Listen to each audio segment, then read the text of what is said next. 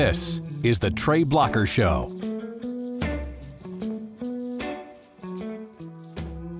Hello everyone and welcome to the Trey Blocker Show. We are at the NLand Surf Park in Austin, Texas with owner and creator Doug Coors. Doug, thank you for coming back on the Trey Blocker Show. Absolutely, love to be here, and thank you for having me. This is quite a treat to be out here this time and in this beautiful It is absolutely beautiful, place. Isn't it? Yeah. We should be in the water, right? Yes, if we could figure that one out, that'd be a good next Trey Blocker Show for us. Doug, a lot has changed out here since the last time you were on the Trey Blocker Show about a year ago, and I can't wait to talk about those things, but I know that right now somebody watching this podcast just went, Surf Park? Texas? What? All right, so tell us what you've built out here. So we started roughly 4 years ago and started working on a project. It's a large surf park. So we have a 14-acre lagoon. It's about 14 million gallons, 15 million gallons of water that we slosh around with the wave foil. Right. We create a 6-foot wave, open face wave. It lasts over 30 seconds. It really is a world-class wave once you get on it and start riding it. And then we offer smaller waves at different levels for people to learn how to surf or to up their game from beginner up to advanced surfing out here. So we offer everything in between, and that's our feature focus. We also have a restaurant and a brewery, and we're sitting next to the juice bar out here. It's been a wonderful place to be in the evening in the summer. So I know when I've tried to explain this to people, it's hard to explain, and it's absolutely difficult to explain the magnitude and the size of it. So if we put this in Texas terms, how would you describe it? Describe it in the way of football fields. Yes, so it's almost 10 football fields. So it's a little over 9 football fields of square surface area, water surface area here. And that's how we create such a unique surfing environment. Okay, that's incredible. And so you've got this pier that runs down the center line of the lagoon. Why is that there? That pier houses our wave generator. It also allows people to get out close to the action and take pictures of their friends or interact with the surfers in the water, or just do a nice little stroll out in the middle of the water. It's a beautiful place to be out there as well. So it serves a few purposes. So for those technically minded watching who really want to know the technology behind this, how do you create such a beautiful wave? So to make it simple, we use a chairlift motor attached to a snowplow, and we drag it through the water, and we create a big ball of water that then we reform into different waves that people can surf. Gotcha.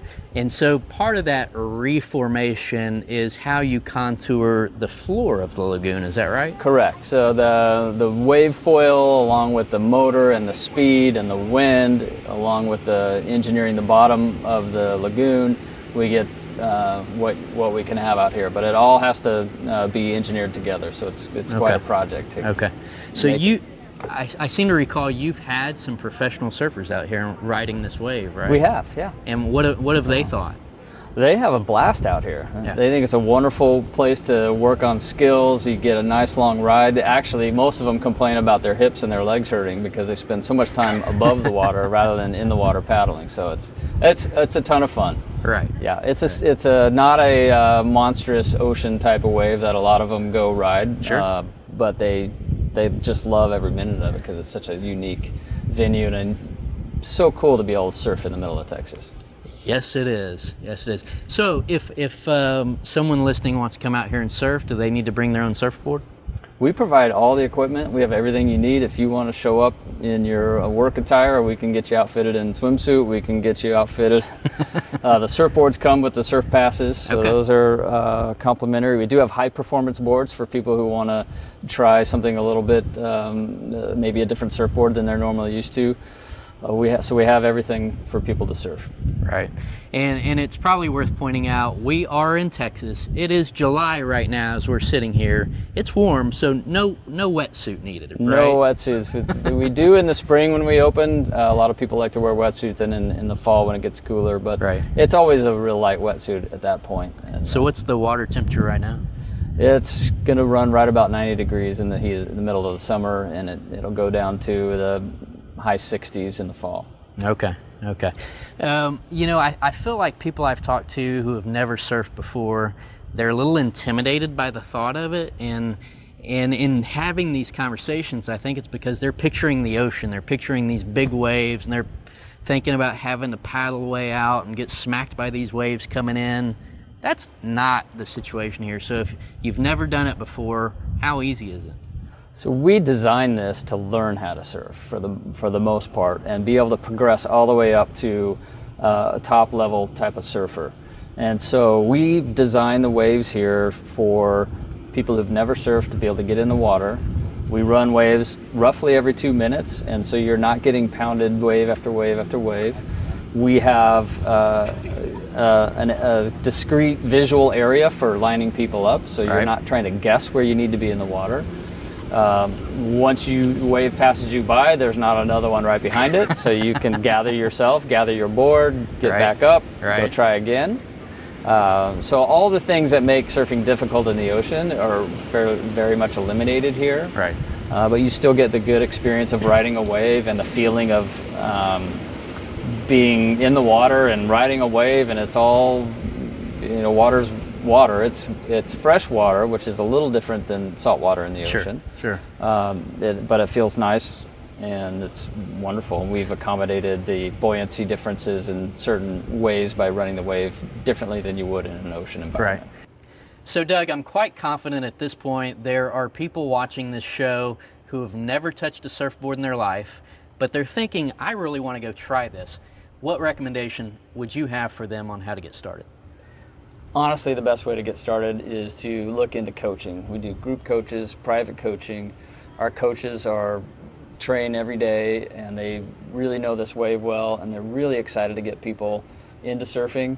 And that's our main goal out here, is to give access to surfing to everybody. So we coach everyone from 5 up to 75, 80 years old. Out here, there's always a good way to have a good time, but the coaching really helps get you orientated to surfing and knowledgeable about what we're doing out here, and it's really the best way to get up and learning very fast. Well, and one thing I've noticed, I think that's important to point out too, I've seen groups of mothers out here with kids that are this big, right, 3, 4, 5 years old, and they're learning out there on the bay wave.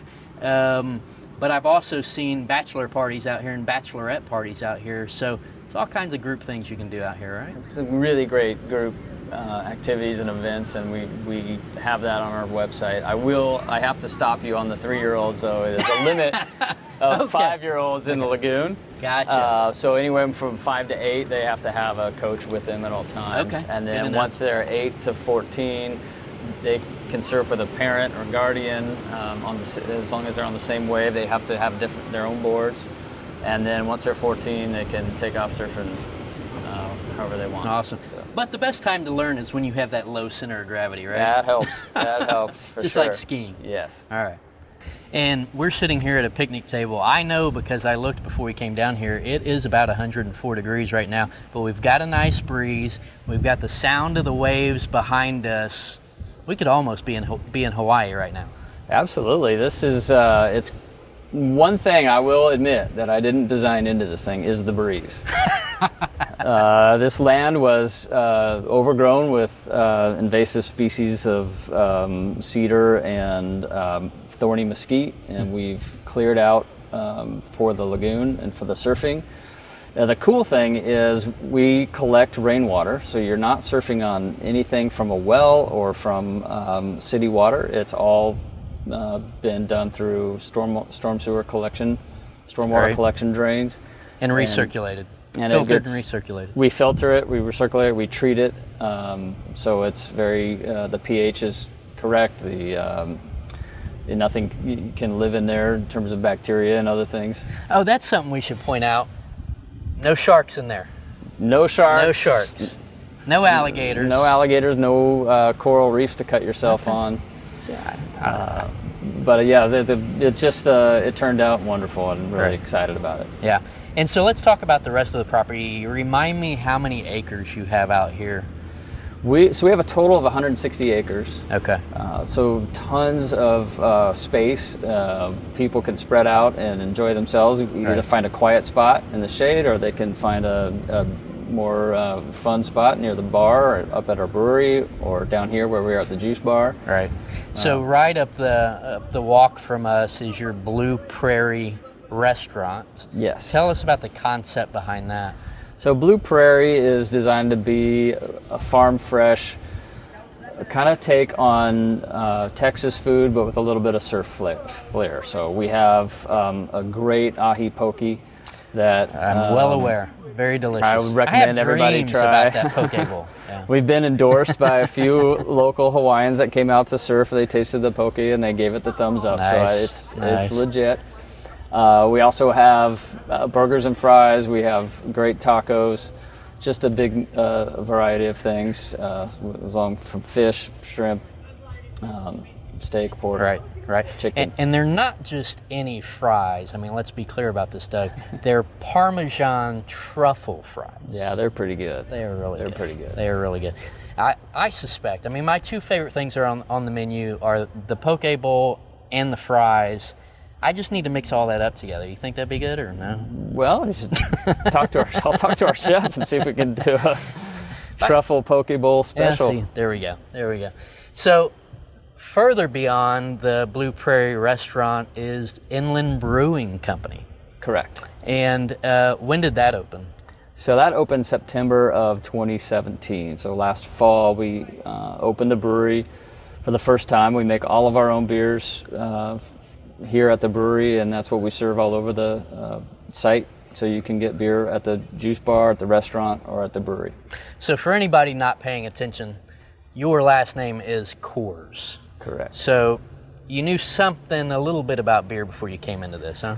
I do know a little bit about beer, but I am by far probably the least knowledgeable person in my family when it comes to beer. Gotcha. I think I enjoy drinking it as much as anyone else in the family, but it was a fun project to actually have to get in, dig in, learn about it. We have a wonderful brewmaster here, Todd Henry. Mm-hmm. He's a local brewer, joined us, and he makes phenomenal beer. And it's been a lot of fun to have a brewery on site and be able to play with different varieties of beers. And,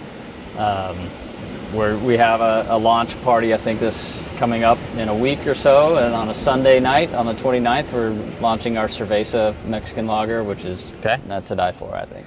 Well, and I've been to a lot of breweries. I don't know if I should admit that on camera or not, but I've been to a lot of breweries, a lot of tap rooms, and once you guys got this open, I was amazed that you have 10 beers that you're making on tap. That's amazing. All the way from the Cerveza, am I saying that right? Cerveza, Cerveza. All right. To the porter. So it runs the gamut. I've tried them all. They're all great. They are all good. They're all my favorite.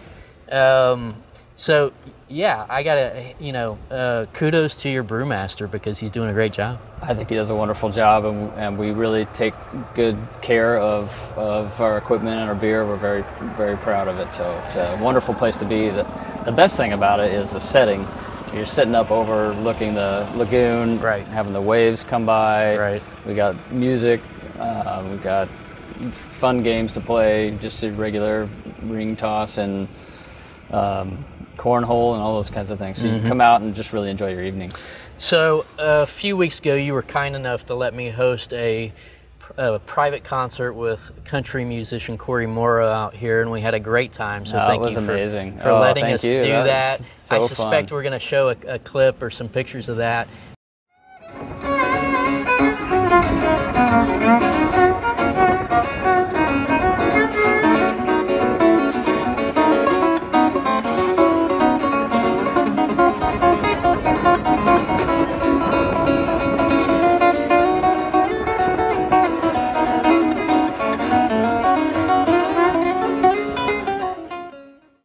Do you have music out here on a regular basis? We do have music every Saturday for sure. On Sundays we usually do a DJ.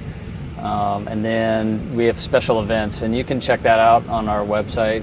We have an event kind of box on our main page that you can go check out all the events coming to Inland, and it has the details for you. Right.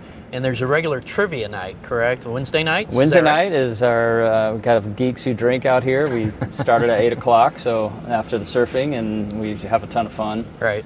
And we do events every Saturday. We have yoga and surfing. We have events with other fitness clubs around where we bring them out for a good fitness workout on the beach, and then so once I've built up that beer gut at the brewery, I can come down here, do some yoga, do some CrossFit or something.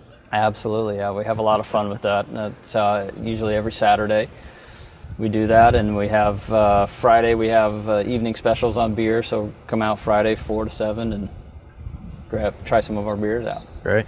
So Doug, I'm sure everybody's also wondering, how in the world did you come up with this idea, and why? Why did you build this? Well, I've been a surfer since I was 21 years old. I learned how to surf. I loved it. I became addicted to it like many people do, but I grew up in Colorado, and I was determined to figure out a way to bring surfing to people versus people to surfing. Only because of the limited access that people have to surfing, and the only way to do that is to be able to build an artificial wave in a pool of sorts and get people out there and trying it out. So over the years, I've been looking at technology, and there's been a number of surf pools and surf lagoon startups over the decades. Right. There's the original one, I think, in Phoenix. Big Surf is still operational, and they're having surfing out there as well. So it's been fun to investigate the technology and figure it out. And we have a wave garden system here that was something that people hadn't seen before, because we continue to put energy into the wave for 30 seconds, which makes it really a quality wave. And Wave Garden is a Spanish company? They're a Spanish company. Okay. Okay. So you've surfed all over the world. We've had this conversation a number of times, and there are a lot of great places. Do you have a favorite place other than your own surf park? A favorite place in the world that you like to surf? I don't think you can beat Hawaii. That's my favorite. It's, for me, living in Colorado, it's not too long of a flight, and they've got great atmosphere and waves out there. And we actually designed our inside wave after Waikiki Beach. Sure. Because of the great vibe out there, and a great place to learn how to surf. And to me, it was ideal from that perspective. And there's a lot of great waves up and down the coast of California. Right. Spain, visited several times. France. San Sebastian's fun. Yeah. Mexico's a lot of fun too. They've got great waves. Been to Nicaragua. Costa Rica. Surfed there as well. So there's really a ton of great places to surf. Yeah. And one thing we do out here is we offer an ocean safety course. So people that do learn out here, we can get them at least knowledgeable of the dangers of surfing in the ocean, and practice a few maneuvers when they get here, and be able to understand what they're getting into. You know, that just made me think of something. It's probably worth pointing out to our fans watching from Colorado or California or over on the East Coast somewhere. We are about 3 miles from the Austin Bergstrom International Airport, so it's an easy flight into here and to get over to the surf park. Yeah, we have quite a people flying here, either try and make their flights stay over in Austin, somehow make a connection through Austin, and they'll come out here for a couple hours and surf. We have a lot of visitors from California. We have a lot of visitors from New York, Colorado, and Florida as well. They're kind of our top outside states. Okay. And I have seen people actually dragging their luggage through here. I can attest to the fact that it's happening. It's wonderful. Yeah. So like we discussed, you have a lot of acreage out here. What else do you have planned for the property? We're bringing things in slowly but surely. So we have one of our top priorities is to get other water activities, which are not as intimidating as surfing is. Although surfing here really shouldn't be intimidating. Right. But until you've been here, you would not recognize that. So we want to bring some other activities for people who may not want to surf. We have tubing in the channel, so you can slosh around in the water. Right. But I think bringing some more elements in to interact with water out here is important. It's part of what we're doing. We also are looking at accommodations, maybe some glamping type of things, whether it be a hotel. There's always room for another wave pool. Okay. Eventually, so right. RV park maybe. We've been looking at RV parks. I think there's some other ones coming in the area, so we have to respect that and see what's best for us. Right, right. So thinking beyond this particular piece of property, any thoughts, plans on expanding to other states? Absolutely, other states, other cities within Texas, I think, as well. We have we've talked to a lot of different people, different properties, different developments about what a surf park can bring and what it means. And all those things take some time, and this is one of now 2 in Texas, right? And one of, I think, 3 in the country, and only 2 are open to the public. So it's really early on, and we're hoping to build more. A lot of room over for time. growth. Tons of room for growth. Tons of room for opportunity for different types of waves, different types of venues. There's a lot of ways to make it work. So I want to wrap this up so we can go get in the water, but Cerveza Sunday is right around the corner, so tell us again about that. So we're having a special showing of Step Into Liquid. So those of you who are not surfers, it's a great film. It's a surfing documentary. It's presented by EarthX Films. We're going to do a showing here probably starting around 8 o'clock on the July 29th, but all through the day we'll have activities, we'll have music, we'll have specials, and so yeah, come on out and have a day with us for Cerveza Sunday. We're launching our beer and having a good time. Absolutely. So for everybody completely intrigued and bought into this at this point, where do they need to go? Where can they find you on the interweb, on the internet? So the easiest thing to do is type in NLand without the I, so NLand, and just hit search, and it'll come up. NLandSurfPark.com is our URL, and everything on there from booking, events, all kinds of information. I would just say if you have any questions at all or get confused, just go find the number at the bottom and give us a call. And you're on Facebook, you're on Instagram, you're on that Tweeter thing too? Yes, we're on all of those things. Okay, very good. Mr. Doug Coors, thank you for coming on the Trey Blocker Show again. Thank you for doing this and bringing this to Texas. And for everybody listening, check out NLand Surf Park. Come out here, and thank you once again for watching the Trey Blocker Show. You can find us at treyblocker.com or your favorite podcast app. Thank you, and God bless. This has been the Trey Blocker Show. Please subscribe on YouTube or your favorite podcast app, and visit TreyBlockerShow.com to donate so we can keep fighting to restore sanity to this great nation.